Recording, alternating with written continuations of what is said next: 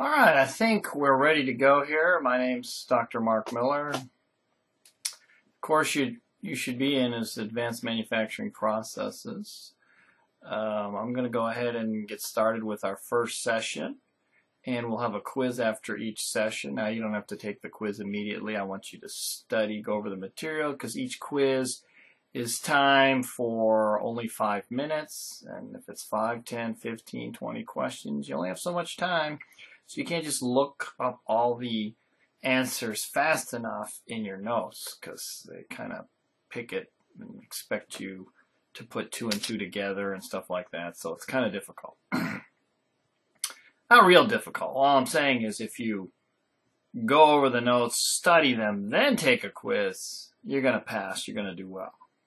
If you don't, well, then you're in trouble. Don't just think, hey, I went through the slides real quick, I'll take the quiz, and then, oh, geez, I got this wrong. Well, if it's only a 5-question quiz, you get one wrong, it's an 80. You know, you want to get an A in the class, that's not the way to go. So, at any rate, there's only 5 minutes that you have, so you need to study the material. And then when you have a midterm and a final, I may only have it 30 minutes or an hour. I think I'll have it 30 minutes because you can just look up everything. And if I give you an hour or 2 hours to take the exam, because nobody's watching you. So it's going to be a time test. You better know it ahead of time or you'll be in trouble. Now, is this class hard? Well, if you watch all these sessions, take all the quizzes, study like I tell you to do, no, I think you'll do well. But if you try to jam it all in at the last minute, forget it. What we're going to try to do is, I sometimes teach this as a night class, and it's usually 3 hours of material a week. So you'll see 2 or 3 sessions a week. Every time I do a session and make a quiz available, I will email you. So make sure you have it to where your Gmail or whatever your regular email account is, it's connected with our Patriots mail, and IT support can do that for you. You know, ITSUPPORT at uttyler.edu. Just use that, IT support at uttyler.edu. And they'll either mail you the link of how to do it and connect them. And if you still can't do it, just ask them and they'll do it for you. And it should be on the web page somewhere as well. That way, every time I send an email through, the only thing Blackboard lets us use is the Patriots email. You'll get it to your regular email account. Again, this is an internet class, online class, I should say. And we only have 5 weeks, so you gotta have at it and keep. Now, I expect every week, once we cover everything, that you're done by 6 p.m. at night. That gives me time to look over things, what I have to do, and see if everybody's doing well. So what I'm saying is, let's say we have 3 lectures and 3 quizzes throughout the week. You've got till Sunday at 6 p.m. I mean, if you need it later at 8, just let me know. But I need some time to look at, see how everybody's doing, and make sure there aren't any problems. And that way, you'll have time, because you say, well, it's an online class. I shouldn't have to, I got to work, 8 to 5 or whatever. Well, that's the deal. You have flexibility. It's not going to be, I'm posting this stuff and then I expect you to read at the exact time. No. You've got till Sunday. Now, don't procrastinate, obviously. The other thing is the final, though, I will only open it up the last day of class, which is that Friday. And that's all you get.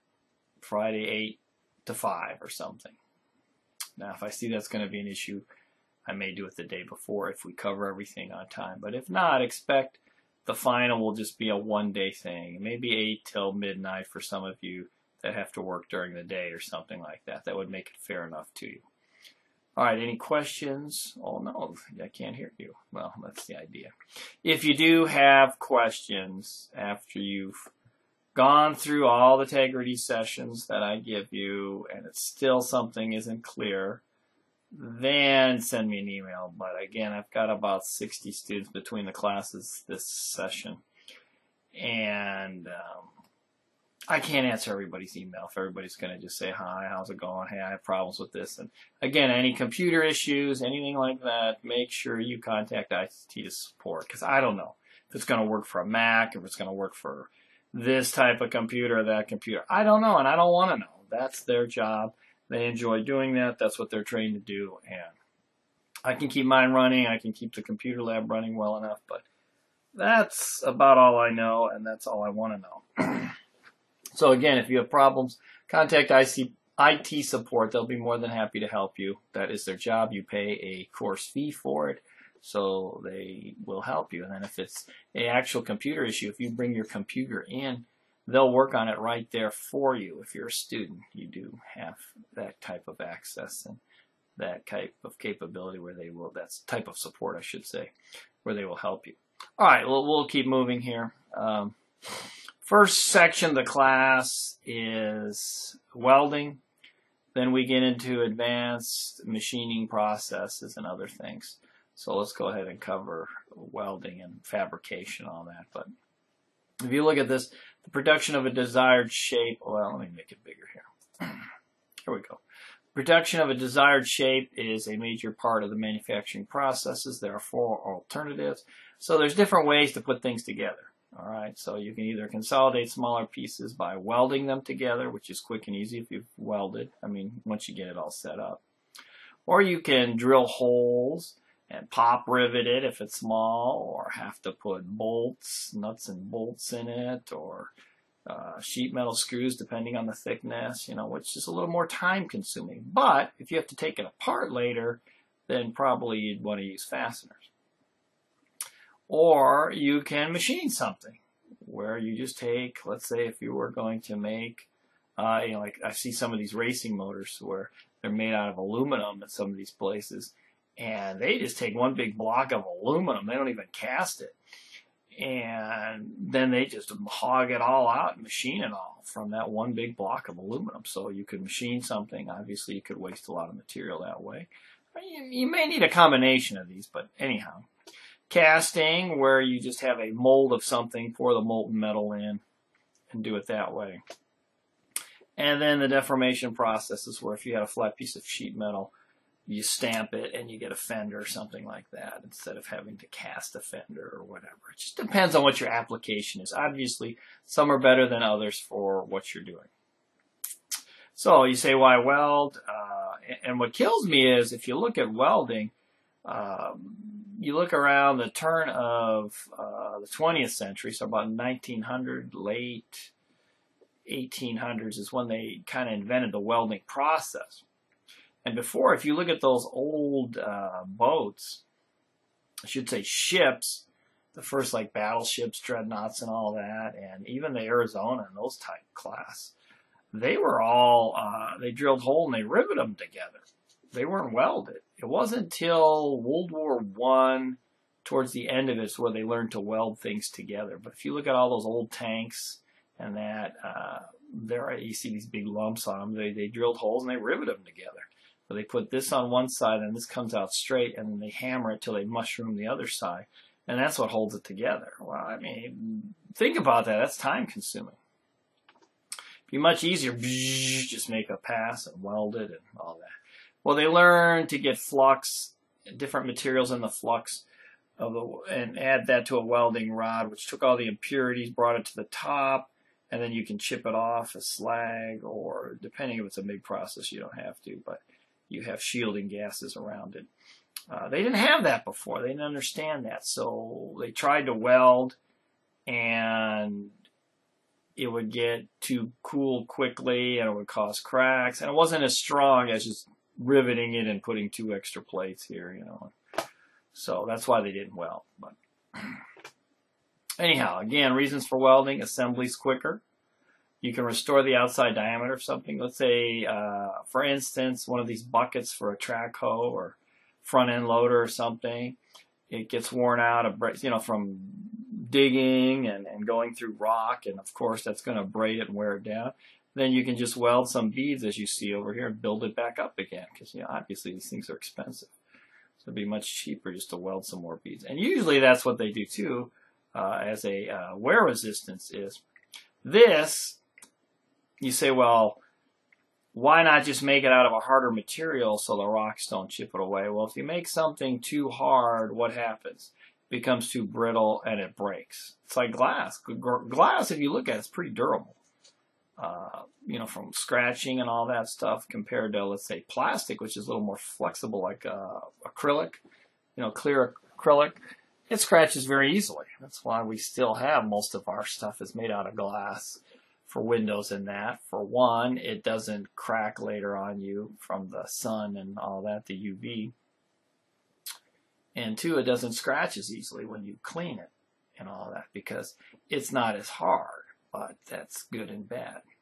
Now, so what you do is you can make this out of a more mild steel where it's not as strong, it's not had been tempered as much, and then you put a coating of the welding rod or whatever you're using, the welding wire, that's harder, and so you're hard surfacing something, and that way it's got that hard coating on it, you know, these welding beads that this guy's welding on there. But then it's still kind of a little milder, pliable, where if it hits something, it'll kind of bend instead of just crack and break. And that way it lasts that much longer. So that's why they do that. And then for repair, quick repair, you're out in the middle of nowhere, you're out in a farm, and you live in Montana, and if they ship something in from Chicago or whatever, it'd take them a week or something, and here you can just fix it real quick. And you don't have to throw away the part. You're doing your part for recycling. Plus, it's expensive, you know, especially farm machinery and that. You got to be able to fix it quickly in the field because you may have a day or two to harvest, and you waste 2 or 3 days, then you've lost your entire crop, and that's your whole salary for the year. All right, so anyhow, definition of welding. Localized coalescence of metals or non-metals by either heating of materials to a suitable temperature with or without the application of pressure, and you'll see some like for spot welding that way of pressure, or by the application of pressure alone and with or without the use of filler metal, so an extra you know, welding wire or you know, like stick for stick welding, the actual welding rod.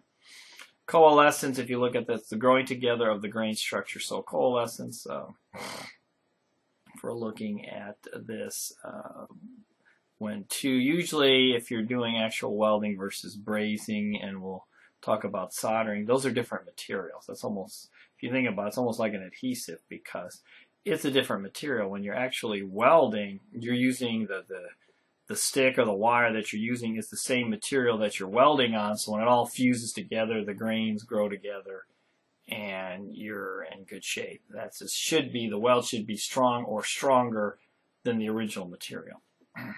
Then you know you've done it right. So, 3 classes of welding. We have fusion. So heat is used to melt the base metals or base and filler metals. The metals mix as they solidify and grow into one. So again, fusion welding, the actual base metals and the filler metal rods, it's all the same. So all the grain structure. So obviously this is the strongest. All right. Then we have brazing and soldering. Now, you know how you're sweating or soldering pipes together, copper pipes and that. It's almost like if you were doing PVC, you know how you have that glue and you're able just to solvent cement, and that solvent eats through it, just like plastic model cement for polystyrene type models and that, which most are, you know, car models, tank models, whatever plastic models are. You glue them together. It kind of actually dissolves that. That's why, like, if you're making one of those car models and you had a little glue on your fingers and you touch it, you'll notice that nice shiny surface, or let's say it's the clear windshield, it actually dissolves it and ruins it. And because it's actually dissolving a little and the other's dissolving when you put the glue on, and when you press them together, it actually makes a bond. Let's see what else here. So soldering, though, is filler metal. You know, it's not lead anymore, but it's tin and some other antimony and some other things. And what it does is it gets hot enough through capillary action. You'll see it once you get the pipes hot enough, you put that little solder in there. It sucks it right in and seals it up. And it fills in any cracks, holes, or what have you, so that way the water won't leak in that. But it's a different material than your base metal. It's not copper. Just like brazing, you know, it looks like it's that shiny brass stuff. But it's a different material than what you're doing. And what it does is you're able to fuse these things together at a lower temperature than, let's say 5,000 or 6,000 degrees. Let's say if you're melting steel or something like that. So this way you can just use a little propane torch or whatever, and it's much easier, safer, and all that. You don't need all this heavy-duty equipment, and especially with your non-ferrous materials, that aren't steel, they have a lower melting temperature, so it works out well. All right, then we have the solid state. You've probably seen these little spot welders, how they spot weld your car together. Bzz. And we actually have one like that. Coalescence is produced at temperatures below the melting point of the base metal, no filler metal. But then it's pressured. It heats it up just below its melting, and then when it presses down, it's enough to be able to fuse those two together. And for those of you who used a spot welder in one of our classes and that, or at home or somewhere, you'll notice it works. Usually if you try to pull the two pieces together, the metal will rip somewhere else besides the weld. So it's a quick, easy way to put something together for thin materials. You can't go really thick with it. Different types of weld. Well, the two basic welds are, they're either butted together. Okay, these two pieces are just butted together, just like your, well, I shouldn't say that, but your butt cheeks, and it forms a crack there, but they're butted together. Okay, now this, they've cut a groove so they can weld multiple beads to get thicker pieces together. Now, if it's a thinner piece, you don't have to bevel this and put a groove in it, usually one.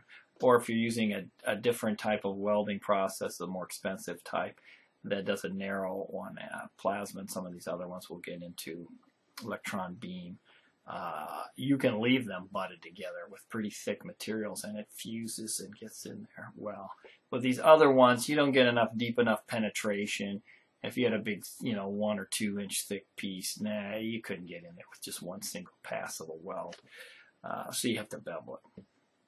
So you either have it flat where they're butted together, you're trying to put them together, or at a 90 degree where it's an upside down T. And we'll get into T-welds, lap welds, and different types, so you'll see what I'm talking about. But the two main basic types of welds are, it's either butted together or it's a fillet of some type, which means it's at 45 degrees. So this is like a T-weld where they're upside down T, but you're angling it at 45. Just like when you're lapping them two together, here's a lap weld, and then you have to, so you either have to connect them like that, where you're holding at an angle, or you hold it just straight down. Now, obviously, we'll get into other stuff, but two basic welds, butt and fillet. Not a fish fillet, but when it's welding, it's a fillet. All right. Then you get into the 5 basic weld joints. All right, so these were the 2 basic welds. Then we get into the joints. Here's the butt where it's butted again. And you'll notice with all these, they're either going to be, for the welds, they're either going to be a butt or a fillet. So we look, there's butt again. There's our crack there. Then here is, if you look at this one, a corner joint. What do you think is going to go there? All right, a fillet. And then here where you have an edge, well, that's just butted together, isn't it? So here, again, you have to do this at 45, so that'll be a fillet in this lap. And then with this T, it'll be a fillet as well. So you have your butt and fillet, and then you apply those two to the different types of joints. And then they use butt again, which makes everything confusing. But again, I didn't come up with this terminology. That's just the way it is. Then you have joint edge preparation. So depending on how thick it is and what you have to do, you may get away with, I said you had to cut some grooves in it to get better penetration. Now, you might not have to go all the way with that groove. You notice on, where was it? This one. See how it's not all the way? Because you can first do a single pass at that thickness. And then you may have to do 2 passes, 3 passes, 4 passes, and keep piling them on top of each other like that. All right. And so same here, you may only need a single bevel to do it. Then you may have to do it on this side and then come back and do it on the other side. That's if you have access to both sides of that metal to be able to weld it. See, and that's what they have, a double bevel butt weld. Single bevel butt weld. Say those really fast. All right, then we have a single V weld. Okay. Then we have a double V, again, if you can get access to both sides. And then a single J, sometimes those work better, and then a double J, just depending on what you're doing, the different types of material, and we'll get into that, or what you have available to cut these grooves out.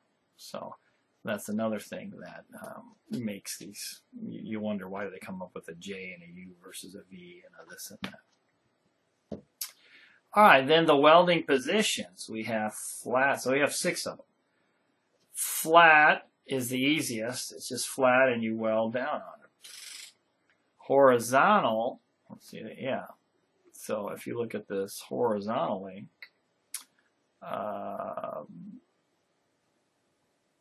you're going across, where is it? Yeah, horizontally, like so. I'm trying to look at my pictures. There's your flat. So that's the easiest to weld. Then here, you know, trying to keep it 2 pieces, you know, inside. Well, obviously that's a little more difficult because you're not able just to drag your arm across the metal or whatever. So a little more difficult there, and then you got to worry about it sagging. Okay. Then here vertical, you're either having to work it up or work it down, and then you have to worry about sagging a lot more with that, so it's a little more difficult. Then we have an overhead, so I mean that whole thing could be falling on you. Much more difficult, and you're having to hold it in an awkward position. I know I've been installing ceiling fans, and oh god, you know, it's not fun. Obviously, if this could be bolted on later or something, it would be best to do it flat. And that's the deal with all of these. It's preferable if you can do them all in the flat, because you know it's easier to weld that way. You can get a better weld. You don't have to worry about gravity and all that other stuff. And then assemble this later, okay. But if it's something that's in a fixed position, you have to weld it that way. That's the only time you go to these other these other positions. So obviously that's more difficult. Then you have a pipe, where you're having to go around a pipe. Then you're having to go around a whole pipe and at an angle, 45 degrees. So these progressively get more difficult. Because think about it, you're having to try to keep that weld be the same, going all these different angles and around. So, as you can see. So I may ask on a quiz, you know, what's the number 6 welding position? You'll say, geez, I don't know. Well, no, you won't. If you study this, you'll know. And then you can see it progressively gets harder. So flat would be easy, you know, horizontal. Vertical is more difficult because you could be either going up or down. Gravity's really going to affect it here. It's only affecting it one way. Then overhead, much harder to do. Then pipe, trying to go around a curved surface. And then a pipe at a 45. So, you know, it makes sense. And then there's the different parts of your actual weld, your groove nomenclature. Yeah, how about that? So, here's the face, obviously the parts you see, somebody's face. And then the extra reinforcement that you'll see, usually you'll see it sticking up, especially they'll add some filler metal. Sometimes you don't, it's maybe a recess.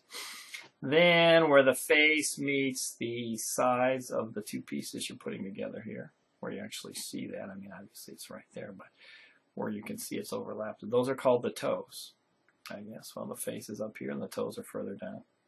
The root's way on the bottom, so pretend like this is your ground line. This is a tree or something. The root's going to be on the bottom. Well, that makes sense.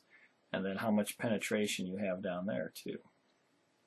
And then you have your fusion zone. So how much did this actual, let's say, filler metal fuse and mix with your base metal? So that's pretty good. You know, it's gotten in there. You hate it when it just sits on top of it. Then, obviously, it's going to break off. It's terrible. All right. Keep moving here, and then here we have one with a fillet weld where it's at 45 degrees, and again your fusion zones and all. Then they also have, yeah, if you go across, let's say from toe to toe, these 2 corners, across and in the middle, if you look at that, that's what they call the throat. So well, think about it, it's going down your throat. They call that the throat. So anyhow, again, I don't come up with this stuff, but that's what it is. And at the actual throat, this is a theoretical throat, but they're saying if you made a weld perfectly flat, but usually there's extra material, which is okay, don't get me wrong. And so your actual throat is to the top of that face and all the way down to the root. And here's another one. I used to have an overhead of this. As you can see, it's been written a few times. But again, there's your weld. There's the face, the toe on either side, your throat going, right down the throat of your face here. Your fusion zone, how much it's actually fusing into there. And then if you have your toes there, then the actual legs of the two pieces. Okay, they call that the leg. And then the root is down at the bottom. So I think I've gone over this a few times, so you should understand it. Then here's one with the groove that, they ground it first. Again, there's your throat, reinforcement zones, fusion. I should say reinforcements, how much more it comes out. But your fusion zones, how much it actually melted in with the base metal. That's your filler metal. The root gap, how much space did you have between. Because you don't just butt them together. You want it to actually fuse in there. So you're going to have a little bit of a crack. And usually you figure out what the crack is. And then you'll have to make some little small welds every so inches, tack welds I should say, to keep it together at a certain distance. You don't want to just start welding and just leave a gap, because as you heat up or you move or the table moves, it's going to come out at an angle and then it's going to be too wide. So what you do is you line them up perfectly and go and just get a little bit of a weld here. Well, lay a little bit. And then a couple inches down little. And so you tack weld a little bit, and that way it's all going to stay together as you're welding it. All right, let's see what else we've got here. The bevels, the side walls here. Yeah. And so what they're saying here, I missed the main gist of this one, is the actual groove angle is these two put together. So that is like this. Like if it was perfectly straight, if this was 45 and 45, it would be 90. It looks like this one's a little more than that. So it's the interior angle of these two put together, the included angle. So 90, 110, 120, whatever it may be. All right, the base metal, the metal that's actually welded, your two plates, whatever you're welding together. The depth of fusion or penetration, distance that fusion extends into the base metal, past that. Let's see what else we got here. Past that root and all that. Face, exposed surface on the weld, on the side from which the welding was done. Again, I think you have to fill in slides, so that's the best bet. Instead of just listening to me, then it all just starts blending together. You fall asleep, and then you don't do well in the quizzes. So. All right, the root point at which the bottom of the weld intersects the base metal surface, the toe junction between the face of the weld and the base metal, and then the leg. I show you distance from the root of the joint to the toe and the filling, kind of the thickness of that material. Again, there it is again. So your reinforcements is extra. So if you had this straight line, let's say connecting the two toes, all this extra part is reinforcement. So again, here they all are again. Again, the bevel angle formed between the prepared edge of the metal and a plane perpendicular to that. So that's just the one side. And then you have your groove face, surface of the metal on the groove. And then the groove angle, total, that's when you put the two together, total included angle of the grooves from both parts of the weld, or to be welded. And then let's see the root face, again, portion of the groove face adjacent to the root of the joint. And so that's that, those little flat parts, and then there's the bottom of it. And then it angles. So how much, and then the root opening, how much space do you have between the two? Did you leave, if any? Sometimes you don't have to. Okay, then we get into these extra terms. A stringer bead is welding without any side-to-side movement. So a stringer, nice straight string of line, so that's easy to remember. Weave beads, that's when you go a little bit. Now, if you're an alcoholic, you got the shakes. That works out nicely, and you get a perfect weld. No, I'm not saying become an alcoholic to become a welder, but anyhow, this one guy, he used to shake a lot, and he was a perfect welder. So, anyhow, and that's to help fill big, wide surfaces too, wide gaps that you may have.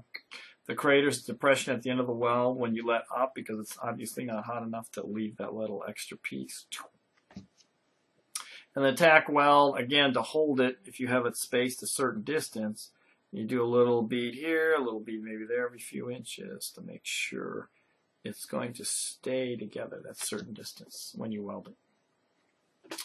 Travel angle, the angle less than 90 degrees between the electrode center line. So you don't hold the electrode just straight. You have to angle it, and we'll get into all the different angles for what have you. Backhand welding, or you go forehand welding, where you're pushing.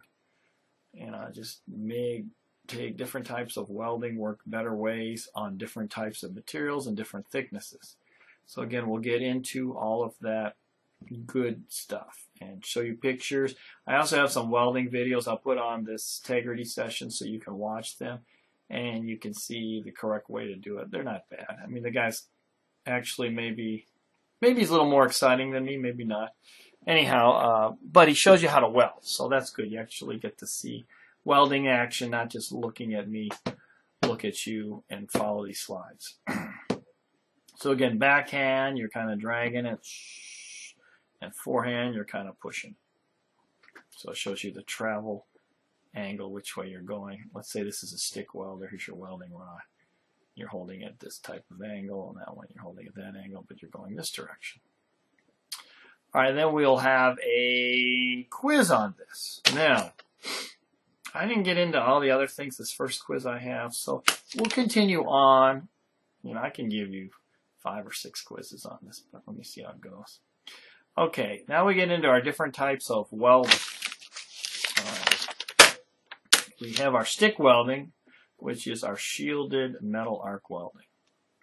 So what is arc welding? Both edges of the metal are heated by an arc until, and if you look at this, say you're heating this up, till right, they fuse together. But see how you have that depression because they're fusing together, filling in that gap.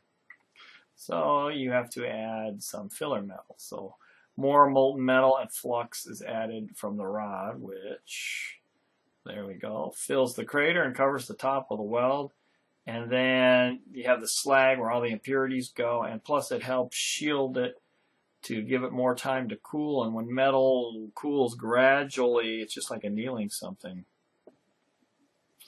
The molecules align better, are bigger, and it's not as brittle. If you quench something quickly, it makes it real brittle, and it could cause cracks there, internal cracks. That's why when you get into, they have to check welds, for nuclear reactors and that. Yeah, this is all important. Well, even just doing some plates, you'll notice cracks or the thing curves up on you if you're not careful. So this process continues the entire length of the weld. You just keep moving on down. Okay, so we get into our SMAW. You'll see all these acronyms. SMAW, PAW. You'll say, what is going on here? All right, but shielded metal arc welding, an electric arc welding process in which an arc is established between the flux-coated consumable rod electrode and the workpiece. So you'll be welding along, but as you're welding, you're losing that welding rod because it's going in there. So you got to learn to keep going this distance and pushing the welding rod, maintaining whether it's an 1/8 or 1/4 of an inch, whatever you're doing. Keep pushing it into the weld so there's that little bit of space, but then you're using up that welding rod. So it's the only problem with stick welding is they're cheap. You can get these things inexpensively, and you have all these different welding rods you can use for all different types of purposes.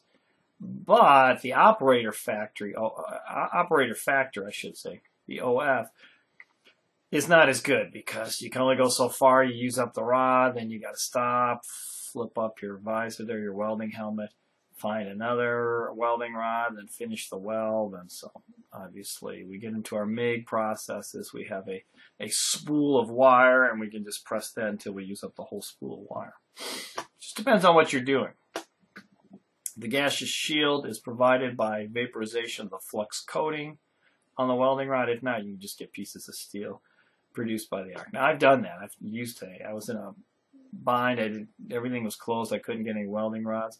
And I used a coat hanger. And the weld was horrible because you don't have all of the flux coating in there that helps with making a gas surrounding it.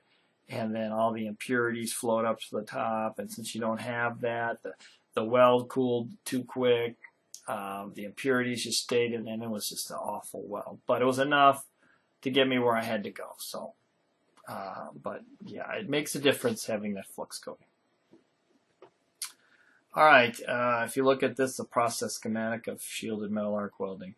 The metal core, most electrodes are made of the same core, you know, the metal that you're actually welding on. A flux coating is used to prevent, dissolve, or remove any oxides.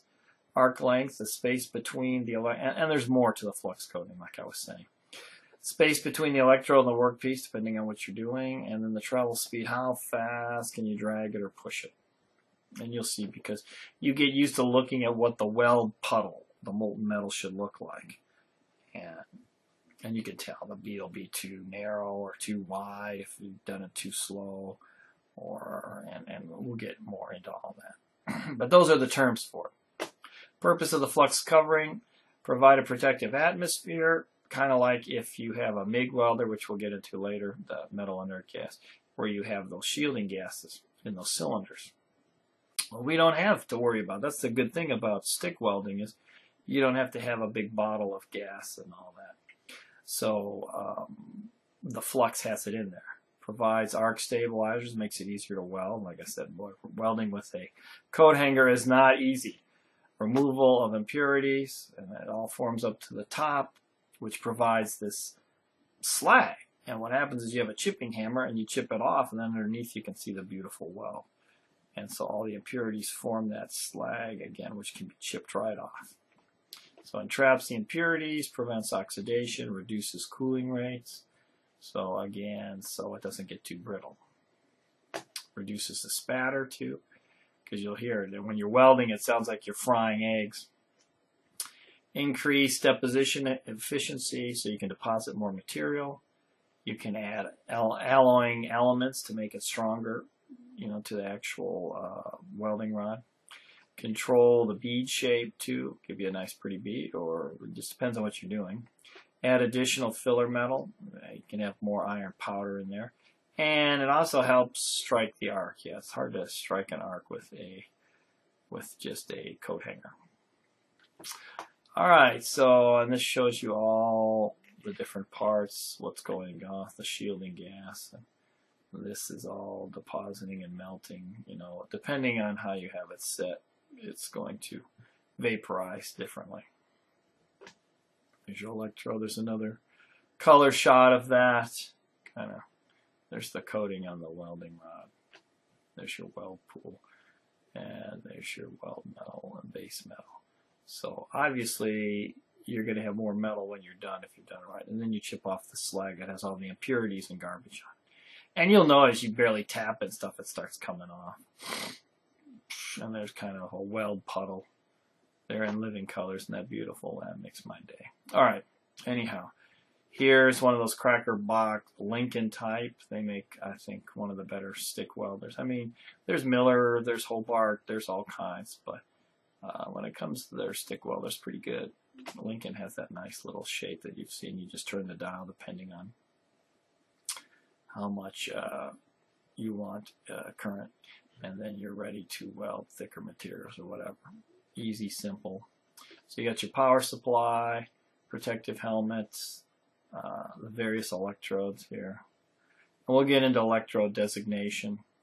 The electrode holder that you put it in, and get at your different angles too. And then you actually clamp it because, well, you have a positive to a negative. So you have to clamp your metal. And that way it makes a complete circuit. Grounding clamp. All right, remember that so we can move on with this. The constant current machines are the ones that are like stick welders. Then they got into the constant voltage, which is your flux core, the MIG welders, sub-arc, and some others. Most of the other ones are constant voltage. But when it comes to constant current, because you're going to see this on a quiz, you have our regular shielded metal arc welding, the stick welding, and you have the TIG welder, tungsten inert gas, okay, TIG welder. And I think, yeah, which would be GTAW, gas tungsten inert, arc welding, gas tungsten arc welding. Because I may give you this quiz before I finish all these notes. I hate to do too much because you're going to fall asleep. Constant current machine for stick welding, and again for GTAW, gas tungsten arc welding.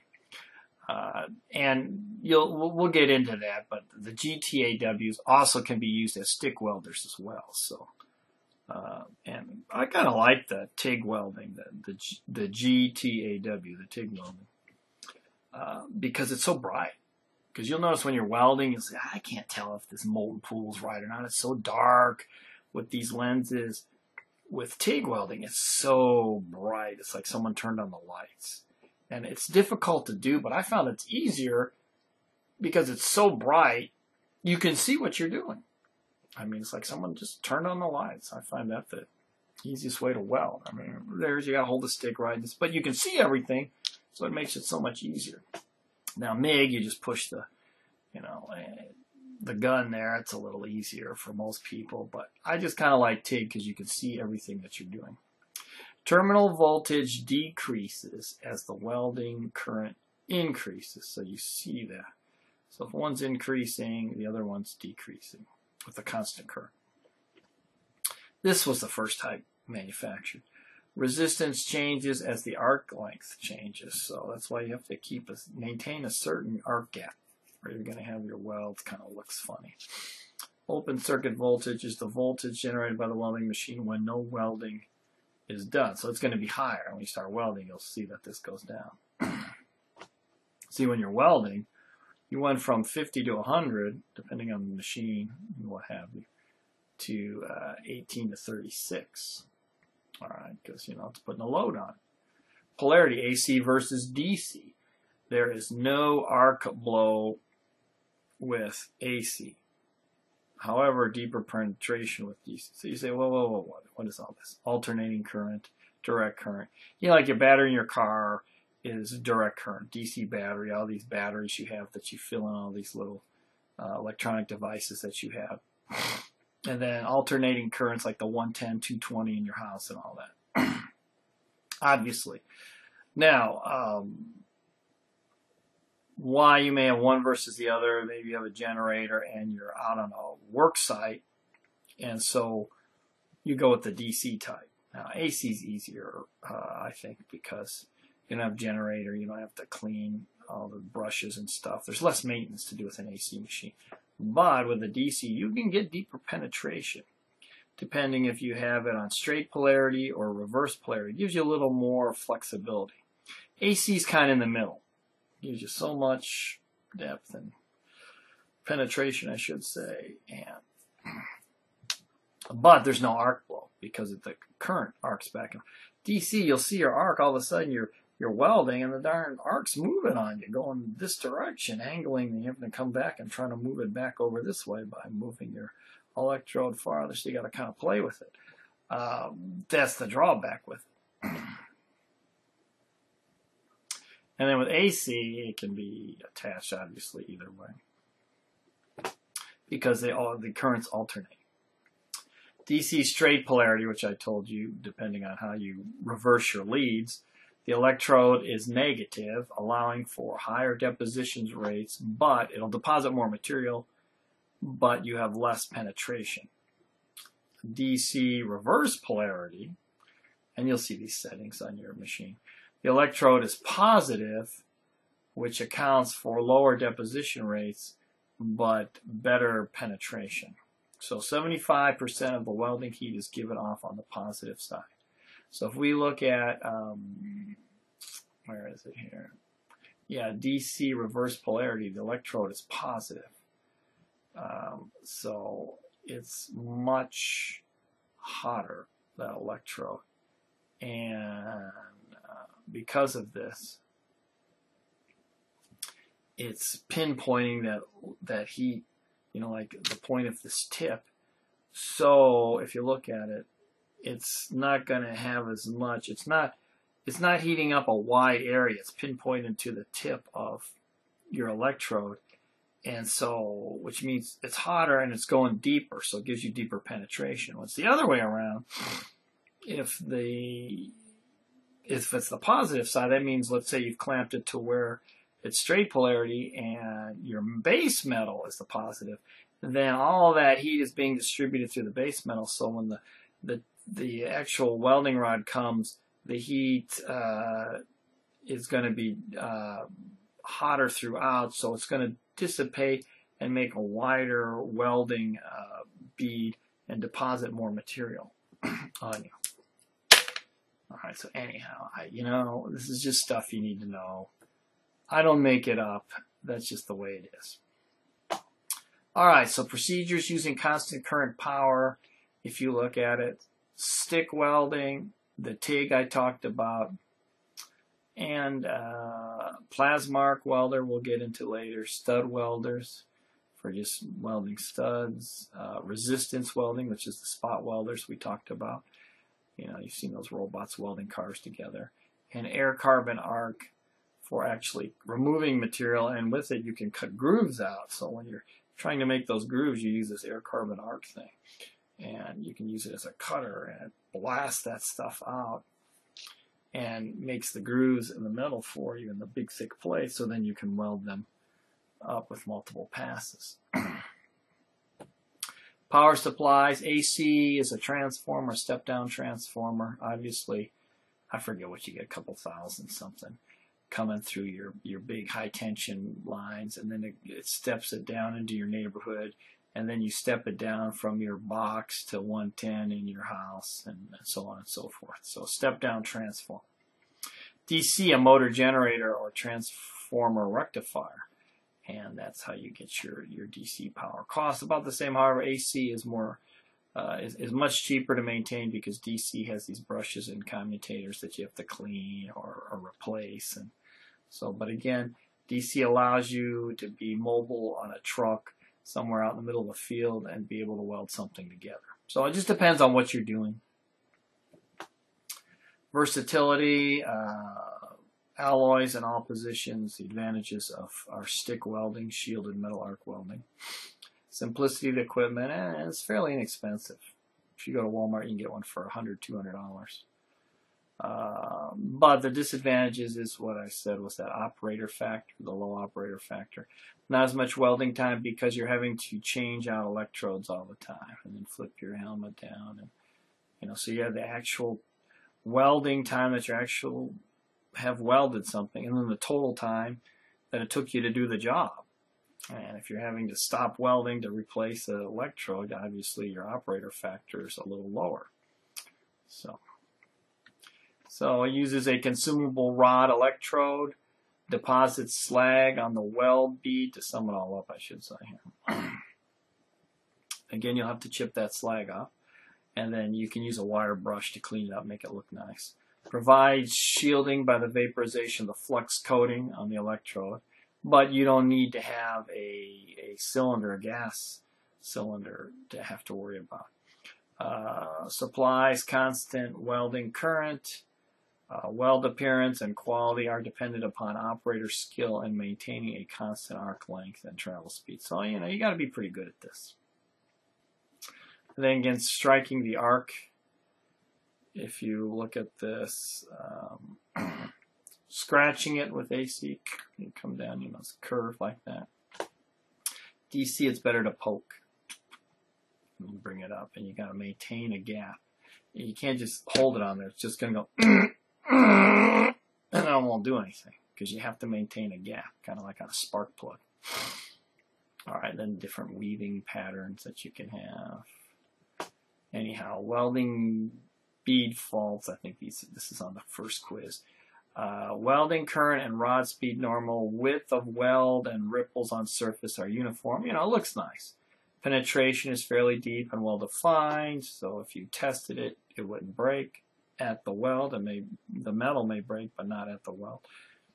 Arc has a sputtering hiss plus and irregular cracking sound. So again, like you're kind of frying bacon. Yeah, I guess more like bacon, you know, bacon and eggs, but it's more bacon is what I was trying to say. So if you're actually frying bacon, it has that sound.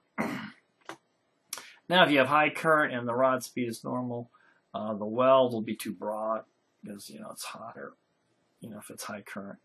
And thin with a rough surface, considerable spatter, you'll see spatter or splatter, so you see all these little spots of weld that shouldn't be there, makes for a mess. Undercut, crater is long and deep at the end, arc has a regular explosive sound.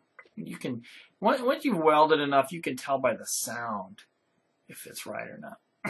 Low current and rod speed normal. Weld is too narrow, obviously, because it's not getting hot enough.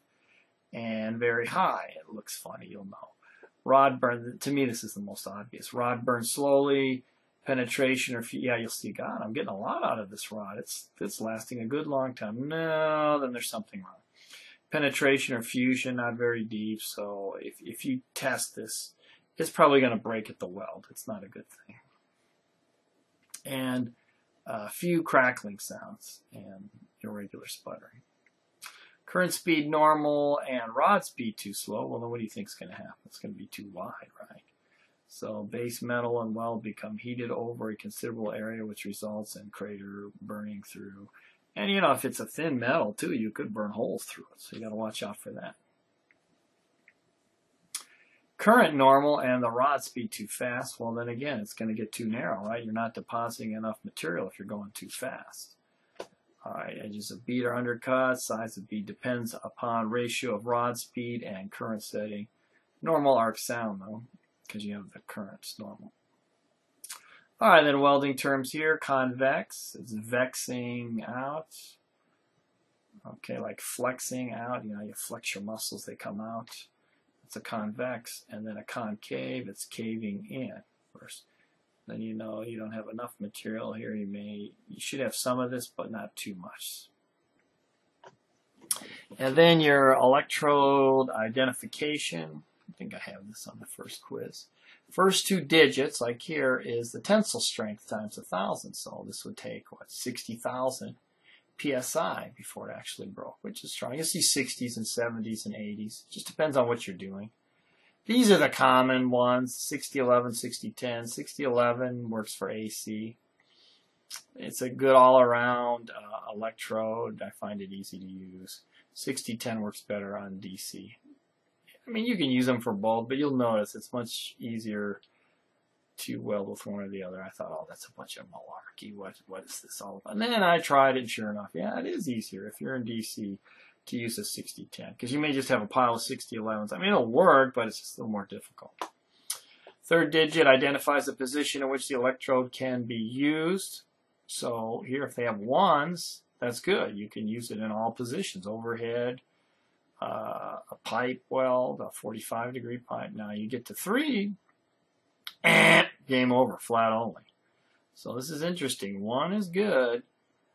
2, horizontal and flat positions, because these usually deposit a lot of extra material. See our 70-24, 70 28s, and that high deposition electrodes, and so they're depositing. They have more iron ore in them, so they're depositing more metal quicker.